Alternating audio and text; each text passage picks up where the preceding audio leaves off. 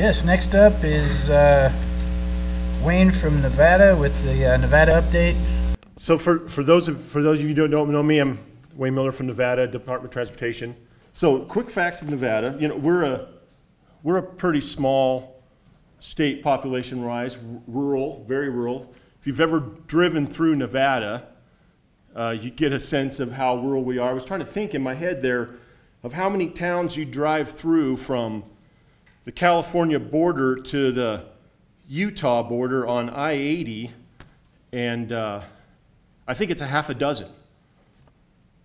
You know, there's probably 24 habitation cities in Nevada that have population, basically, and so we're pretty sparse.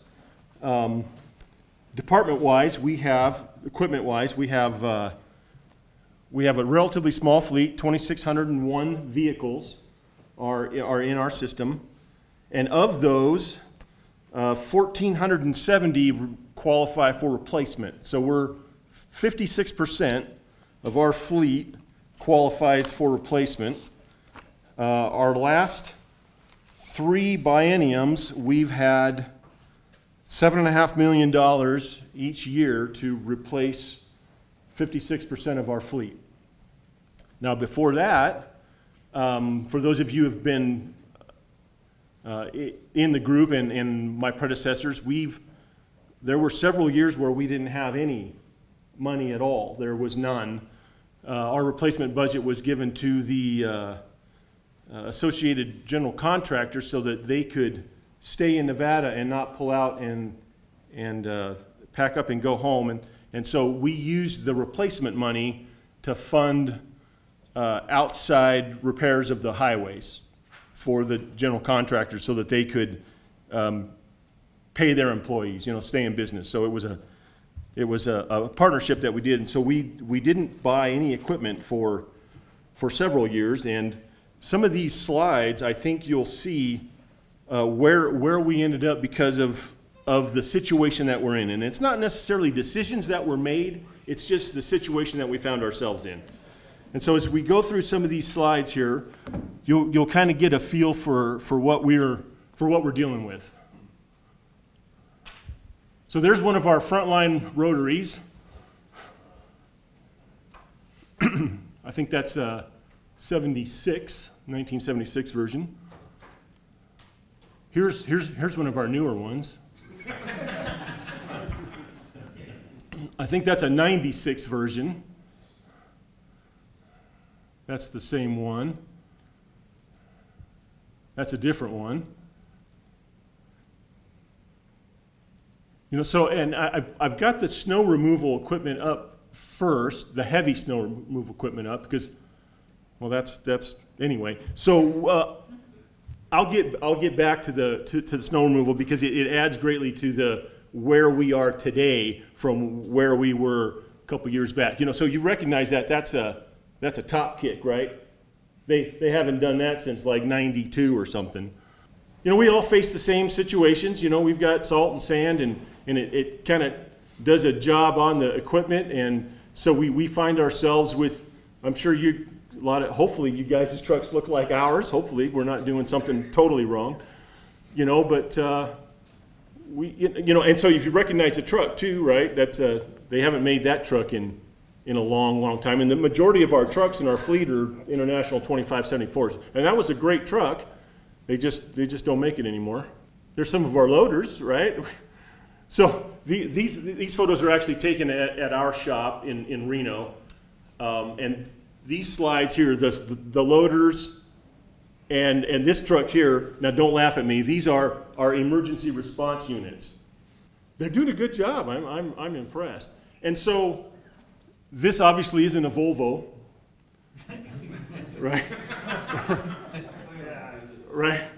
You know, and so I show some of these is because, you know, a lot of times the weather isn't the only thing we're dealing with. This one here, I don't know why they didn't move the cone when they took the photo. This was a rollover. There's the Ford, he pulled in front of traffic on the highway. This guy, he obviously had a problem. That's not a Volvo either. Where do we go from here, right? So this is the situation we find ourselves in. you know, and so and we have to deal with it, right, because the equipment has to be maintained. And so I've got some photos of, let's see what we got. Okay, so this is that truck. So risk management, because of the age of this truck, our risk management wouldn't replace it or give us to repair it. So we had, out of my shop budget, we're fixing that truck. We had to buy obviously we had to buy a cab. That truck's going to be a pretty new 2006 International. Some photos of our guys at work and how we're doing to maintain some of the stuff that we have. So we got a mix there, you know, new and old. And this was all one day. We took these photos in the shop one day. There's a couple of my happy crew there, you know. And so this guy here pointing, he's like, "Get out of my weld shop. I'm too busy for you guys to take photos. I got to go to work. Get out of here." So these were our last. These were 2016s, I think, Jeff? Yes. 2016s. And we have this photo in here because my shop foreman wanted to show the natural environment for a Peterbilt.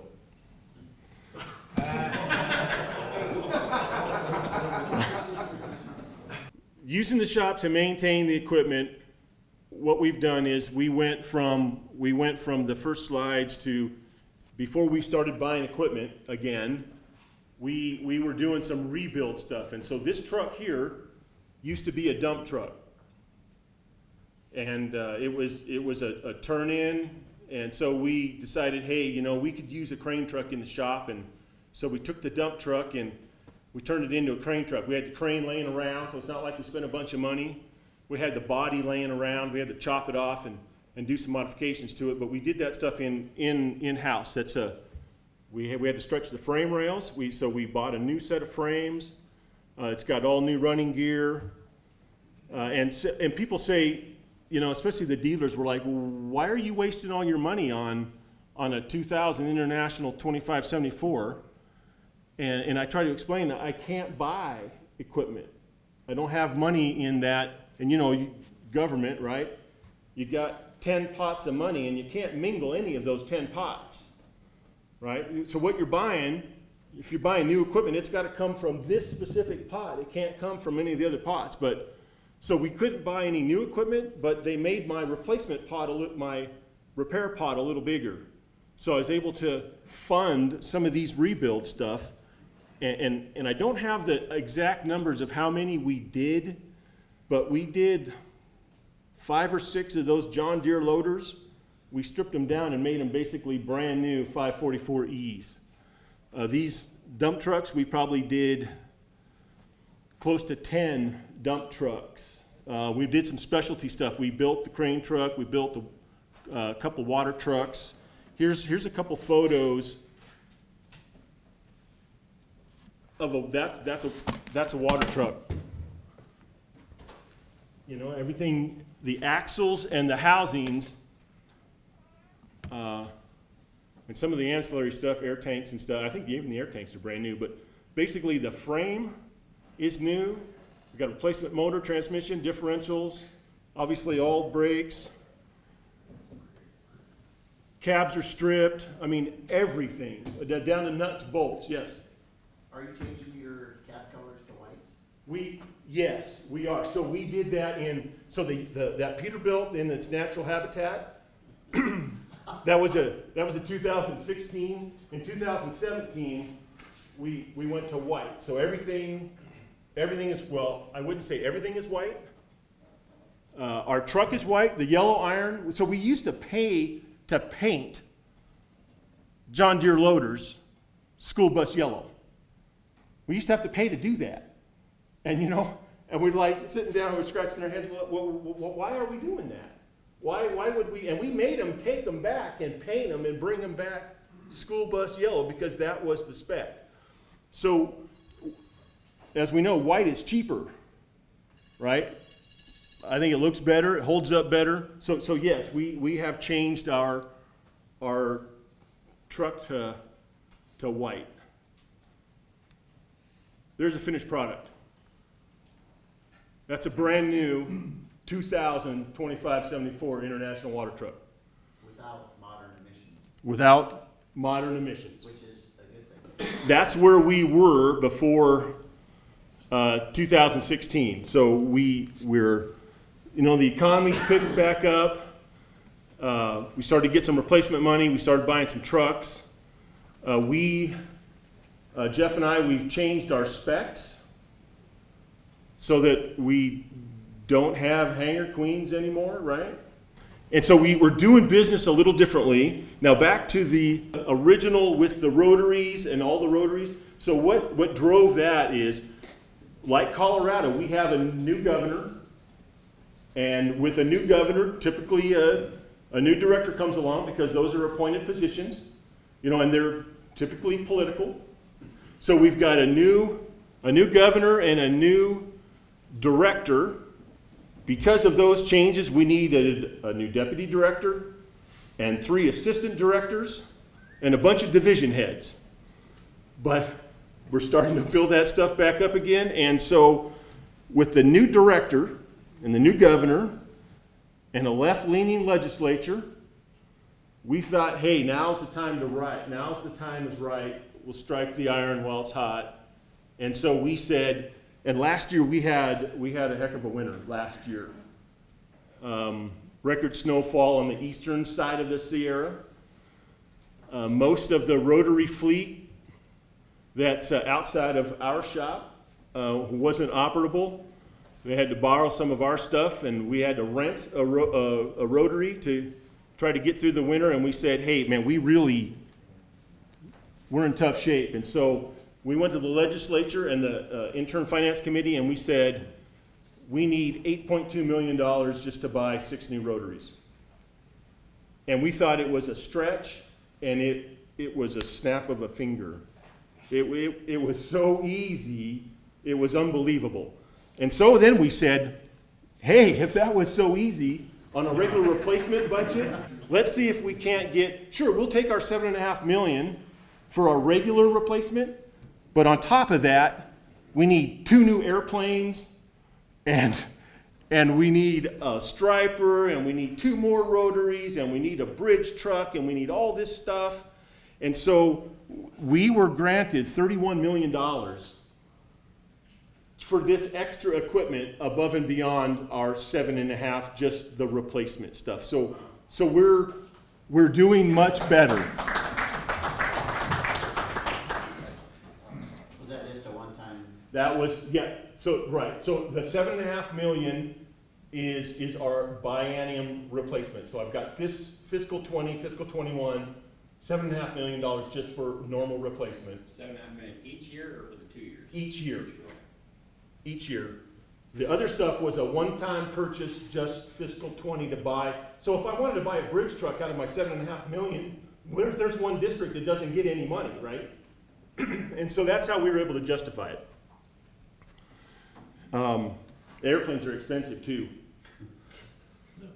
Yeah, the Beechcraft is $7.8 million, and the Piata is quite a bit more.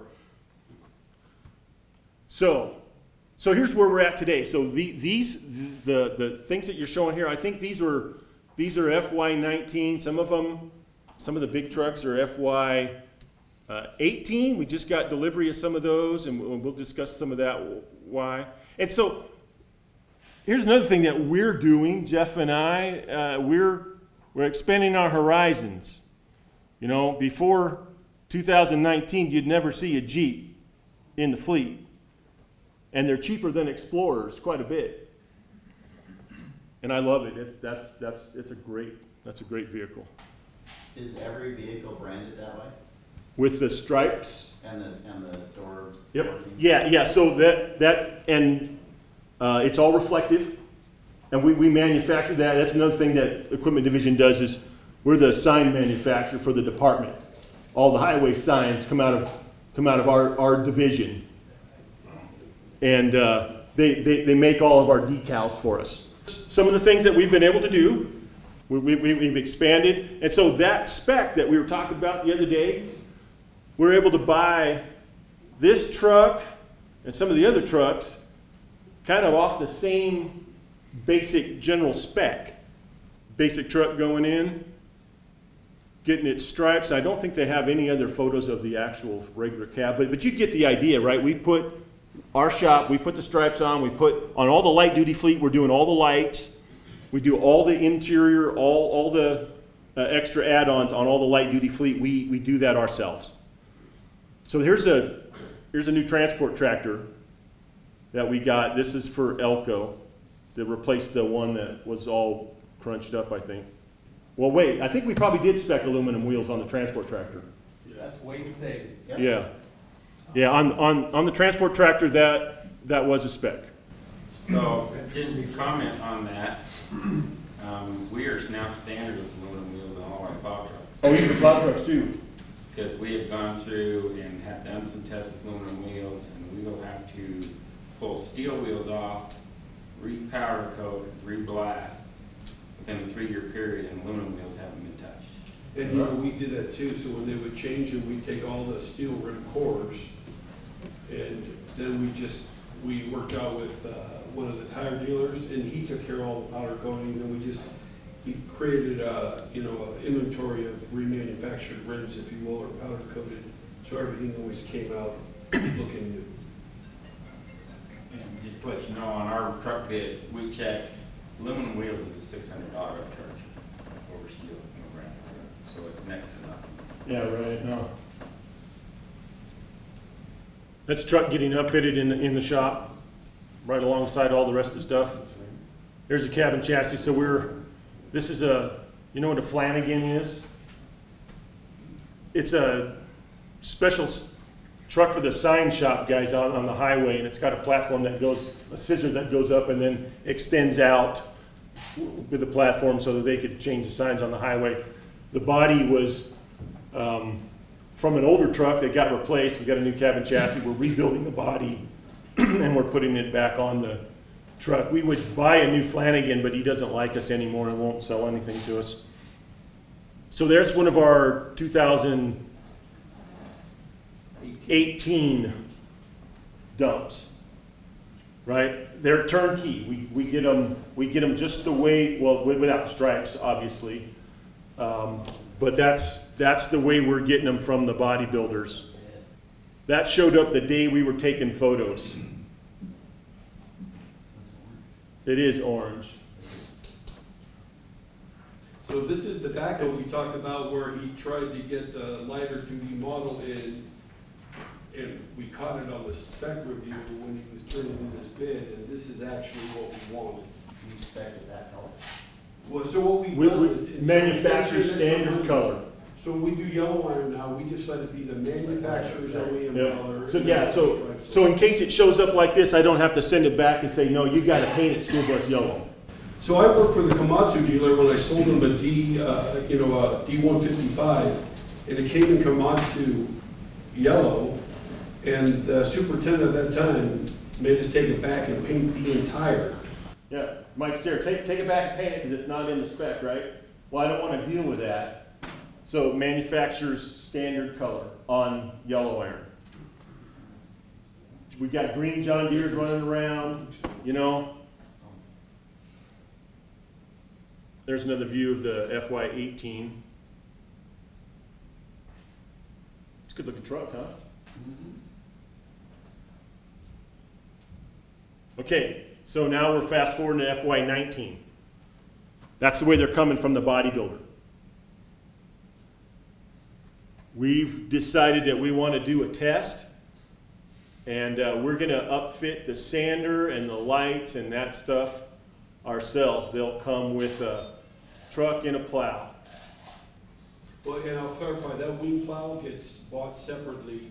All the mounts and the hydraulics are upfitted at the truck, so all we got to do is mount the wing, and the wing is shipped direct to us. So our sanders are showing up just like this. Now here's the slide that somehow we missed a slide. I wanted to show you what the end of this Henderson looked like when we were done with it, but it didn't show up. But anyway, it looks, remarkably similar to that because that's all our design. The washout tubes, we put 4x4 tubes underneath this bottom of the sander to be able to hose out underneath the truck so the salt doesn't. Of course, these are now stainless, but when we had mild steel beds, they would, you know, rust out like the very first photos. But so this is our design, and I wanted to show you what we're doing with that, but it didn't show up. Where are you putting your washout tube? Underneath, directly underneath the sander. So you loop it around inside? It's just 2 tubes going front to back and welded to the sander. And there's nothing in between the 2 tubes, so you can wash it out. So you're lifting it up, basically, with a tube underneath it. Yep. Yeah, we're lifting this bottom of the sander spreader up off the bottom of the dump bed by that much. So our district maintenance stations have built a couple of wash stations with overheads in the wash station, so it cleans the truck from the sides and the top and everything, then they can lift it up and the operator can then continue to wash out the bed. So now if you're paying attention, we took these photos the same day. So in my possession, I've got trucks that we ordered for 2018 and trucks that I ordered in 2019 are on the ground at the same time. Now, what we've done is we've also sped up our process. My fiscal year starts, like most, on July 1st. I want to be ready when they give me $7.5 million. I want to be able to spend it pretty dang quick. I don't want to wait. See, the last guys, we waited on the fiscal 18 trucks. We waited a while to get the bid out on the street. Yeah, so now they're showing up at the same time. They'd order the light duty fleet first and then do all the big stuff. And we reversed that process because this obviously takes much longer to get. Yeah, I can get pickups in, you know, in no time. What's your average turnaround time for a dump by the time you order the cab and chassis and give it to the customer? Well, let's see, we're starting to get the 19s out of our upfitter right now. We ordered those late last year. Oh, sorry. I'm sorry. We ordered our 19s late last year and they're already showing up to our upfitter right now. And now they're just waiting for the dump beds to be delivered and such. And we're already starting to take, like, we got our one transport, we're starting to get stuff way quicker. So, what, 6 months it seems like? It just seems forever, especially the way they were doing it before. No one ever got their snow removal equipment in the year you needed it, you know, in that same year. So this really, the crews are all way happier getting the equipment way sooner. What we did in 18 is we needed 3 water trucks. So we took that spec, the cab, the chassis, and we went out to bid for 2 complete turnkey water trucks and a cabin chassis and a tank separate. So you can see Mac, these are 2 different locations. Mac got the bid for so these are mobile lab trailers. This was a design that we came up with several years back. It's really big, really heavy. This one's got 3 mobile home axles on it. They used 19 tires to get it from Reno to Hawthorne. Terrible, right? I'm like, we got to do something. So if there's any success that I've ever had as superintendent, this is it. So we took that design and we said, let's design it to where we can haul it with one of our tractors. And we put trailer brakes under it, truck axles, trailer axles, built the frame so that it'll haul, you know, 5th wheel setup. It's set up just like a 50-foot semi-trailer. We can haul those things anywhere. The other one, I had to contract that out. I mean, because these things are big. That photo doesn't do this thing justice. They're massive. Then the guys were messing around. They just wanted to show some of the unusual stuff that we've got. You guys recognize that, Caltrans? So So this truck, so we picked up this from a used truck dealer here this last year. Our guys in Elko, we have one tunnel in Nevada, right, that has to be washed, and we're like, our truck is really, really wore out. Our tunnel washer, which we got from Caltrans in 1989. It was a 79 Unimog that Caltrans got rid of, and we picked it up. This is an 89 International, and we feel that that International replaced the Unimog at Caltrans. And so it's doing the same duty for us in Nevada.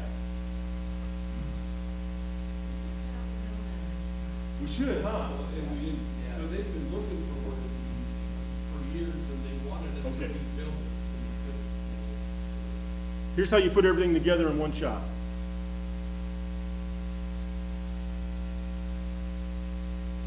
All right. That's all I got. Thank you very much. I don't know how to shut that off there.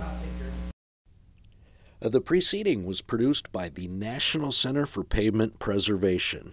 More information can be found on the web at pavementpreservation.org. Additional support provided by Michigan State University.